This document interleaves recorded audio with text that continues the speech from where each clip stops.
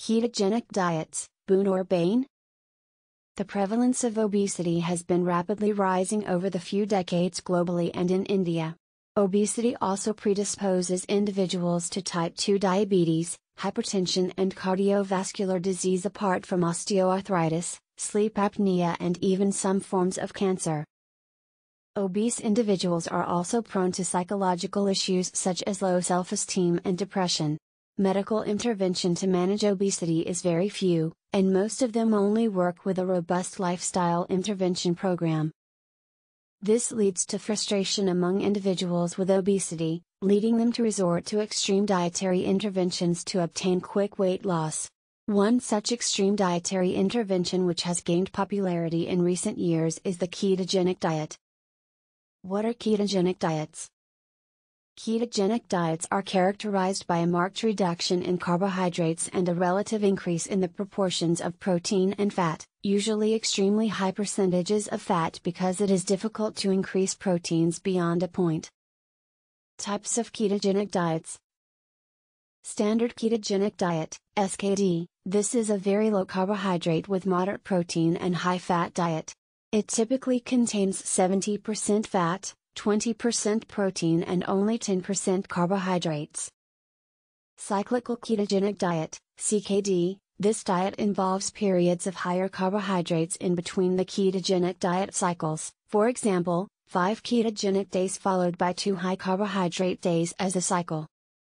Targeted ketogenic diet, TKD, this diet permits adding additional carbohydrates around the periods of the intensive physical workout.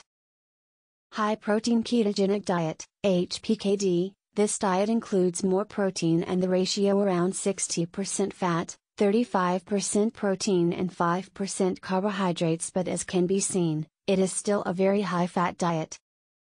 The SKD and HPKD have been used extensively. The cyclical and targeted ketogenic diets are recent additions and mostly used by bodybuilders or athletes. The SKD is the most researched and recommended, and the rest of this article will deal with SKD. Physiological principles of ketogenic diets. All ketogenic diets contain a very low carbohydrate percentage. After a few days with such drastically reduced carbohydrate consumption, below 50 grams/day, glucose reserves become insufficient, both for normal fat oxidation through the supply of oxaloacetate in the Krebs cycle and for the supply of glucose to the central nervous system, CNS. The CNS cannot use fatty acids as a source of nutrition. Hence, after 3 to 4 days of carbohydrate restriction, the CNS is forced to find an alternative source of energy. This alternative source of energy is ketones. Ketone bodies are produced in the liver and are of 2 types, acidoacetate and beta-hydroxybutyrate. As ketone bodies are produced by breakdown of fats, ketosis is the most reliable indicator of fat loss. Ketosis is a completely physiological mechanism. It was Hans Krebs who first differentiated physiological ketosis from pathological ketoacidosis seen in type 1 diabetes.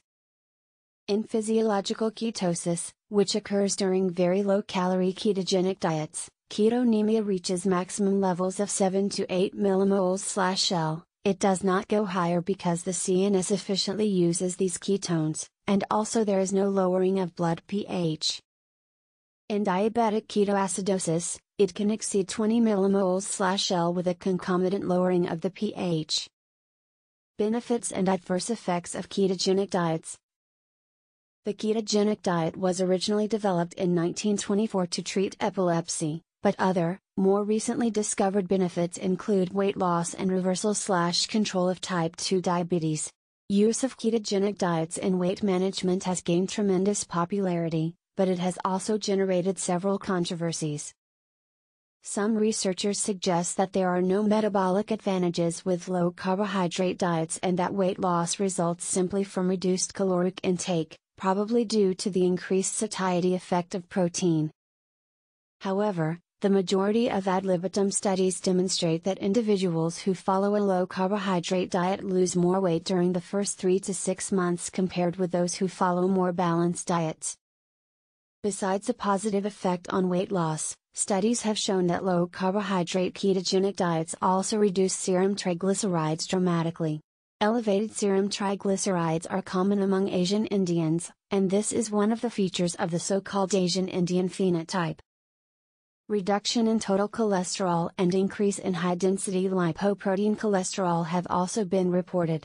A key enzyme in cholesterol biosynthesis is 3-hydroxy-3-methylglutaryl-CoA reductase, which is activated by insulin. This means that an increase in blood glucose and consequently of insulin levels will lead to increased endogenous cholesterol synthesis.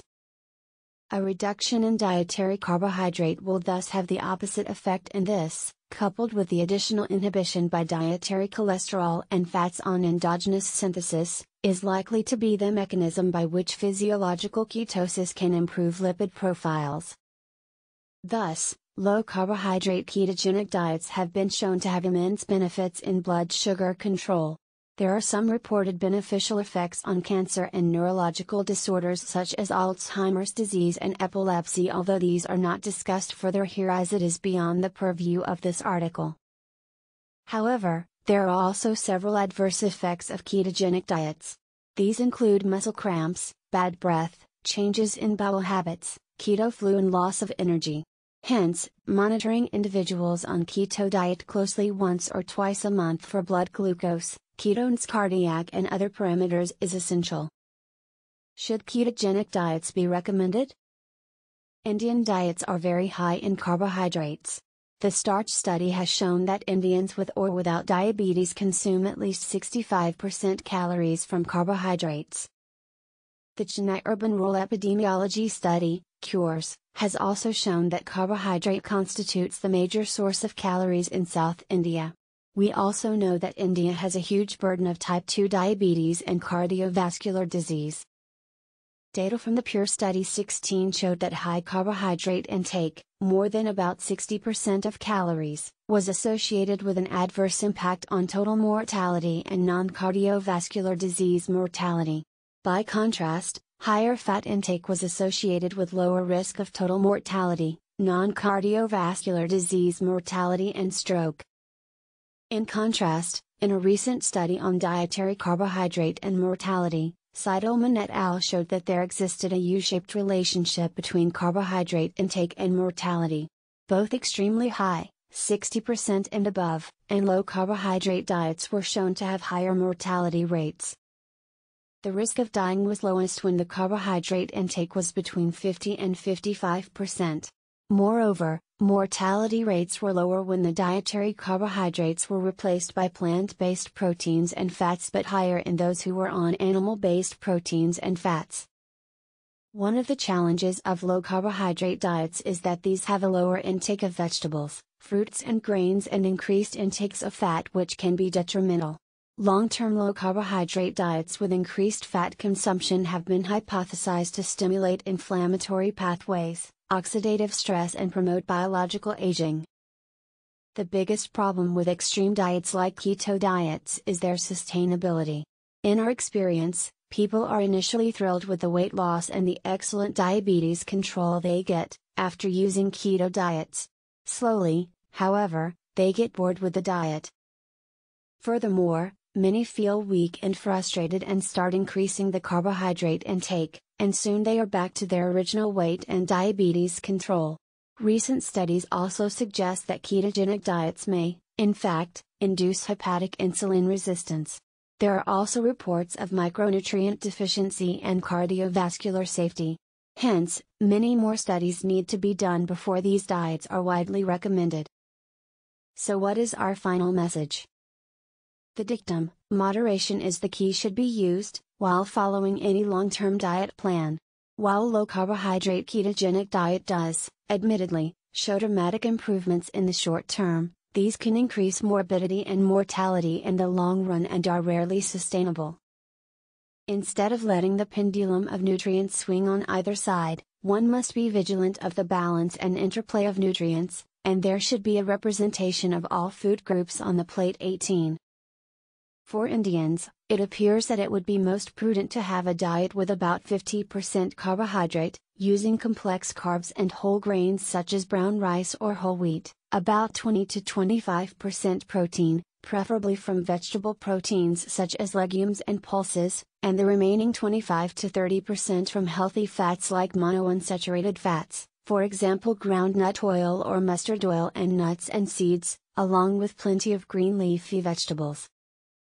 Such a diet may not immediately give dramatic results as far as weight reduction is concerned. However, it will be sustainable in the long term and will be less risky and certainly more healthy, and also help prevent non-communicable diseases such as diabetes, cardiovascular disease, and certain cancers.